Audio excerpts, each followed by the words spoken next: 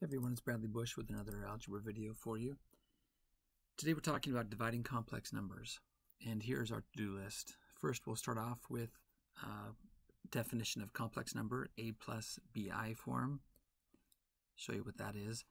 And then we'll talk about a quick review of the imaginary unit I and complex conjugates, because we can't divide complex numbers without having a complex conjugate.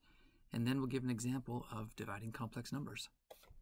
I'll also put the timestamps for these different parts in the video description, so if you want to skip ahead, you're welcome to. All right, complex numbers, kind of a big picture. Complex numbers really includes everything that you've discussed so far in algebra. So complex numbers is the big umbrella term that fits everything below that you see here on the screen. Everything below you see on the screen is a complex number. Complex numbers, though, can be broken down into two smaller groups, or I should say subgroups. And these two subgroups are the real numbers and the imaginary numbers. The imaginary numbers are the numbers that have the I with them, and everything else, those are considered real. The real numbers can be broken down further into two smaller subgroups, or two subgroups, and those subgroups are the rational, which are any number that can be written as a fraction of two integers, like 1/2 or 3/4, and the irrational, which is the group that includes numbers like pi. Below the rational, we have integers, -2, -1, 0, 1, 2, etc. Below that, we have whole numbers, which just drop off the negative integers, and then the natural numbers, which drop off 0. So all of those are considered complex numbers. So let's talk about standard form of a complex number, which is a plus bi. So the a part is the real part, the bi is the imaginary part, and a itself and b, those are real numbers, and I is the imaginary unit. Standard form has the real part first and the imaginary part second, so a comes before the bi.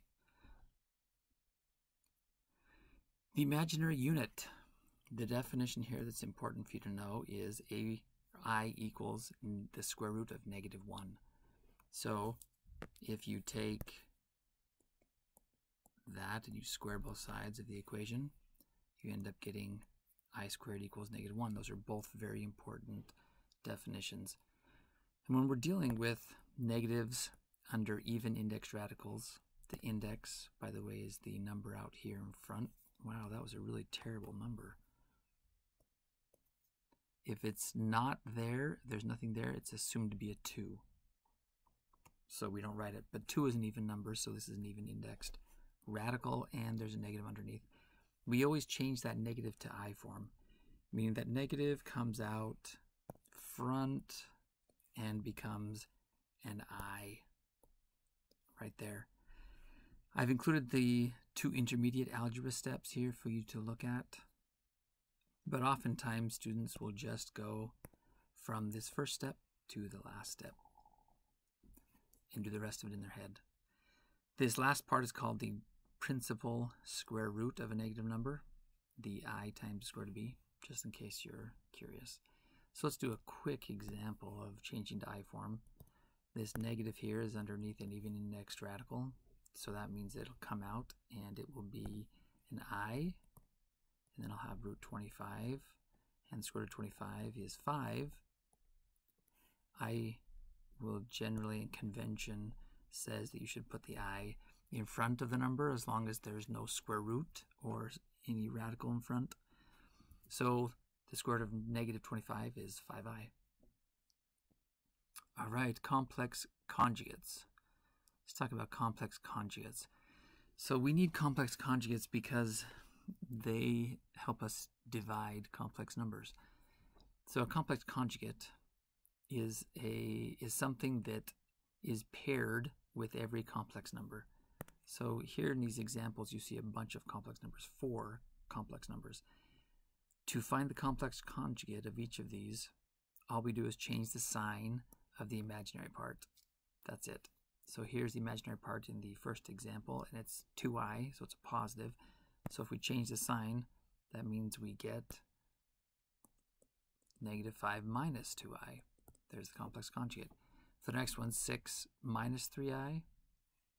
That becomes 6 plus 3i. There's the complex conjugate. Here we have a positive 4i, so that becomes negative 4i. And this next one is just 5. So what happened? Why didn't I change any sign there? Well, there is no imaginary part here, so I can't change anything.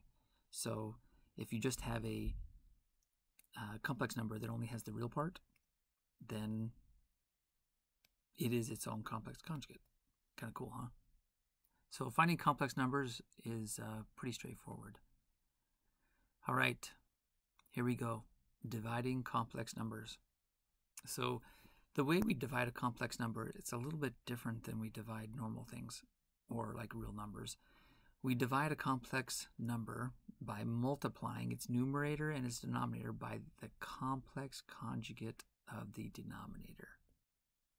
So we look at the denominator and we say, what's the complex conjugate?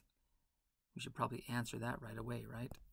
So the complex conjugate is 2 plus 5i. So we take that complex conjugate of the denominator and we multiply top and bottom of this fraction by that complex conjugate. You might be thinking, why do we do that? Well, do you remember back when you were doing multiplication of polynomials, and if you multiplied something of this form, a plus bi, a minus bi, then notice as you are doing the algebra, the foiling, the two middle terms cancel, and you're just left with the first term and the last term. Well, what that does is in the denominator, when we multiply by the complex conjugate, that puts it in the same a plus b, a minus b form. And so what happens is the I cancels in the denominator, which will end up helping us. So let's do this problem. If we multiply top and bottom by this complex conjugate, then we have 2 plus 5i, 2 plus 5i, top and bottom, and now we just have two multiplication problems. So if we wrote out what these were, the 7 times the 2 gives us 14. The 7 times the 5i gives us 35i. The 4i times the 2 is 8i. And the 4 times the 5i gives us 20i squared.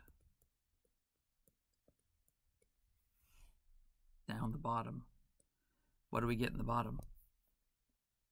Let me do a different color. So the 2 and the 2 give us 4. 2 and the 5i give us 10i. The negative 5i and the 2 give us negative 10i. Check that out. We're going to have some stuff cancel. And then we have negative 25i squared.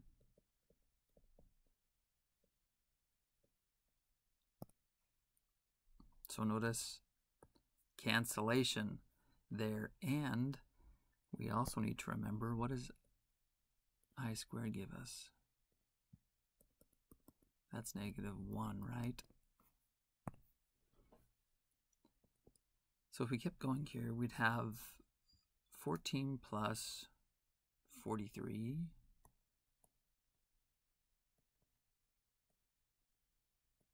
I minus 20, because that 20 times negative 1 gives us negative 20. And in the bottom we have 4. The negative 25 times negative 1 gives us positive 25.